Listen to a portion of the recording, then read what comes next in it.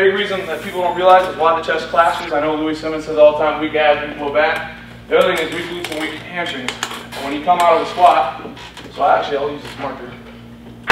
So at the bottom, you know, so you're here, torso. So let me draw my shin angle first.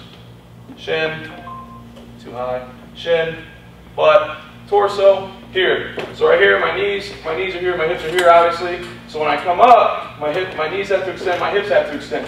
What ends up happening with people with really weak glutes and hamstrings who are super quad dominant is my knees extend, but my hips haven't. I'm sorry.